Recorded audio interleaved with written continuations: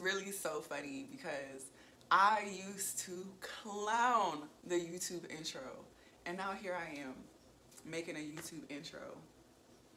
Oh, how the turntables have. Hi, I'm G. This is my channel, Get STEM.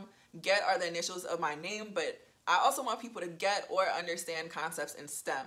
STEM stands for Science, Technology, Engineering, and Mathematics. A little bit about me. I'm a neuroscientist, which means I study the brain. My background is in biochemistry, molecular biology, and psychology, and now I'm doing my doctorate in neurobiology. Yeah, I have the mind of a master. I have the mind of a master. Hopefully, I'll be done soon, so I'll officially be Dr. Gang. So, talk to me nice while you can, but I'll stay humble.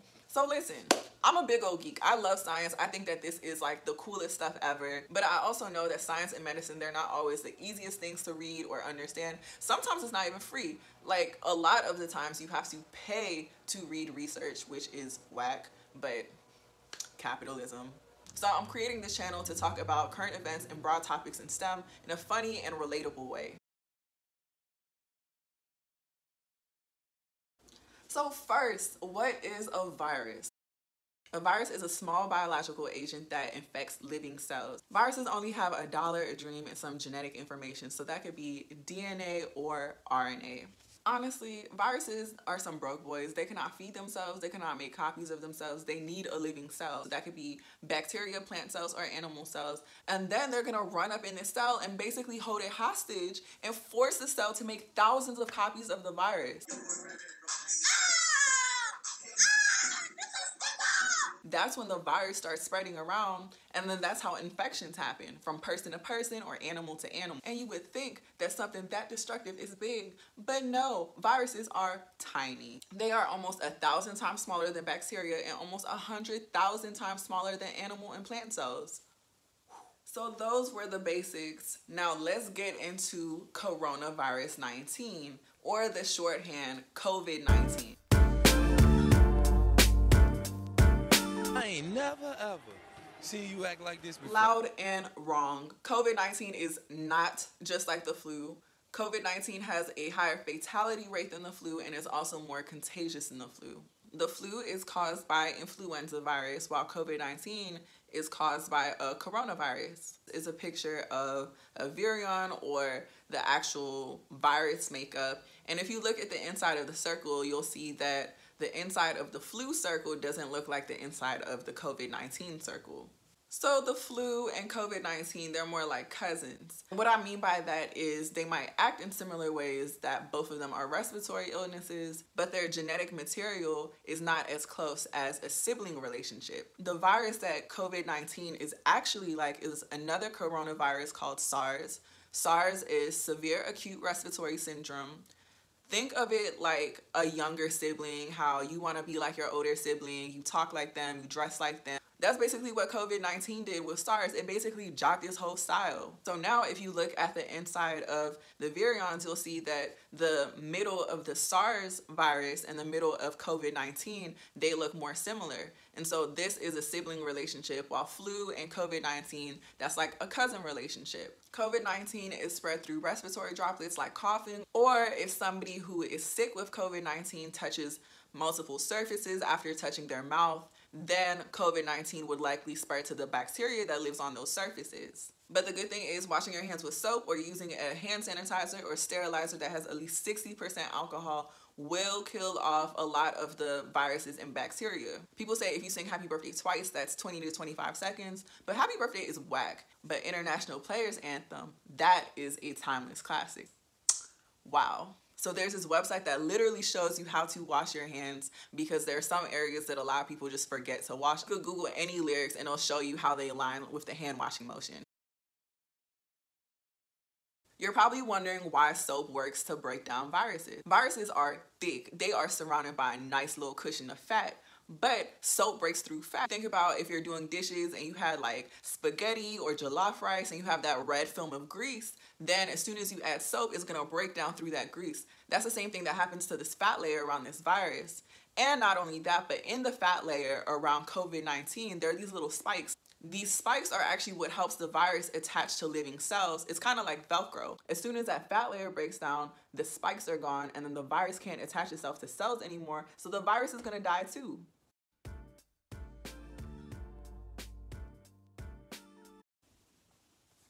Well, obviously the flu has more deaths than COVID-19. The flu's a lot older than COVID-19.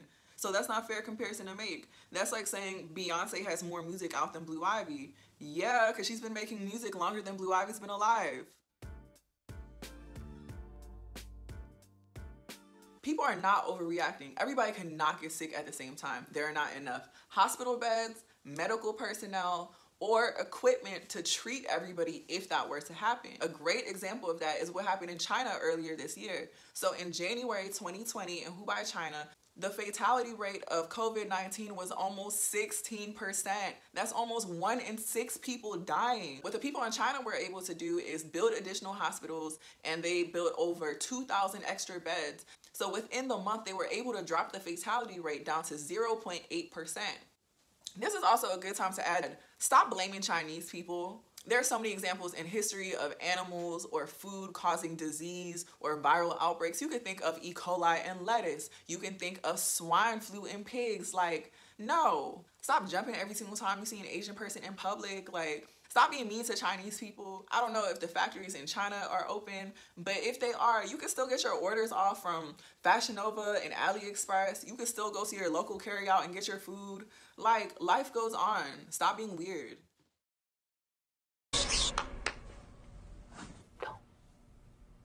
Don't say that.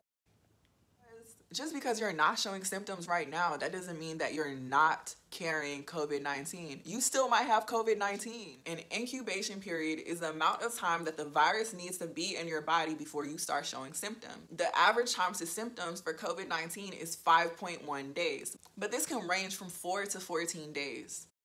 So that means that you might be pre-symptomatic or not showing symptoms yet, or asymptomatic, which means you're not showing symptoms at all. Earlier I said COVID-19 is more contagious than the flu. Now I'm going to explain why. There's a number called R0. This is a reproduction rate of the virus. This measures how contagious a virus is. If the R0 is bigger than 1, that means more than one healthy person will get infected from one sick person. If the R0 is smaller than 1, that means that the virus is probably going to die off and not infect other people. The flu, that's light work. It has an R0 of 1.3. COVID-19 has an R0 of 2.2. And this number actually might change later since the viral outbreak is still happening. And SARS, that's COVID-19's closest relative, has an R0 of 3. What this means is for every one person with the flu, between 1 and 2 healthy people will get infected with the flu. For every one person with COVID-19, between 2 and 3 healthy people will get infected. For every one person with SARS, 3 healthy people will get infected.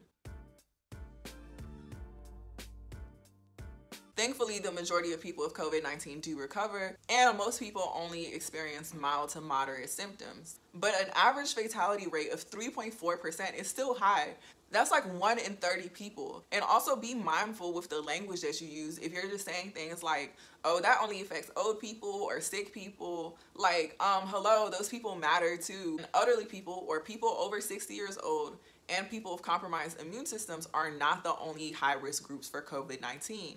People with heart disease, hypertension, lung disease, and diabetes are also high-risk groups. Bottom line, if you don't have to be out right now, go home. Isolation describes people who are high risk for COVID-19 or people who have tested positive for COVID-19.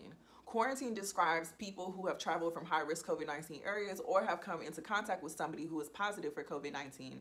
And lastly, social distancing, which describes avoiding large crowds or trying to maintain at least 6 feet between people. As a reminder, somebody who is sick with COVID-19 will likely infect 2 to 3 people. This is an illustration showing why social distancing is effective to minimize viral spread. If you look at the crowd on the left, the majority of people are healthy or shown in yellow, but the same crowd, the majority of people will likely get infected by the 5 people with COVID-19. With social distancing, with maintaining at least 6 feet apart between people or avoiding large crowds in general, you see that the majority of people in the same crowd remain healthy. And the wildest part about all of this is you could catch COVID-19 more than once. Let that sink in. So viruses are kind of like the science equivalent of double jeopardy in the law. Viruses are really smart and they'll learn to mutate from person to person. So you won't get the same exact strain twice, but you can catch the same virus twice. In other words, you could catch the flu 2 different times in the same winter. Just like with double jeopardy, if you were found innocent the first time, you can't bring up that same exact court case a second time. But if you go and you commit a different crime, that does not mean that you won't be found guilty. Go to jail.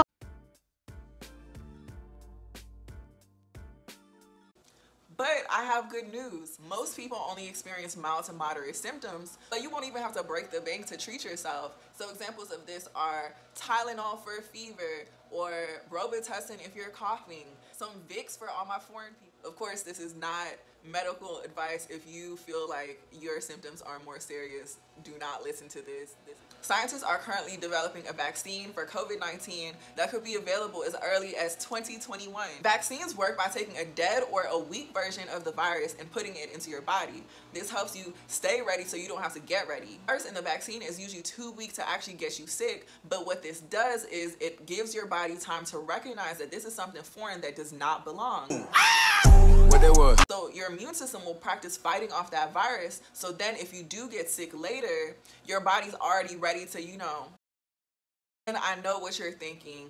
I don't want to hear it. Vaccines do not cause autism. Last year alone, the flu shot prevented over 8,000 deaths. These are the things to talk about, not fake science. So vaccines are preventative, but there are also antiviral drugs that are treatment-based. How antiviral drugs work is they stop the virus from spreading to other healthy cells in your body as quickly as they would. Not on my watch. Not on my watch. Bringing this back to COVID-19, people with serious symptoms are able to get treated with an antiviral drug that was used to treat the Ebola virus. While there are a lot of really exciting scientific and medical news around COVID-19, the best thing we could do is be proactive, stop touching your face, wash your hands, don't go out if you don't need to go out, and that's all I have for you today. So if you like my video, then subscribe, and if you didn't like it, okay, I'm gonna be here regardless. Sorry. If you have any questions, leave them down in the comment section below. Also leave comments if you have suggestions for a video topic that you want to see me discuss. And that's it. So thanks for watching. Until next time with your friendly social media scientist. I look white as hell. I think this light is too bright. Where do I look?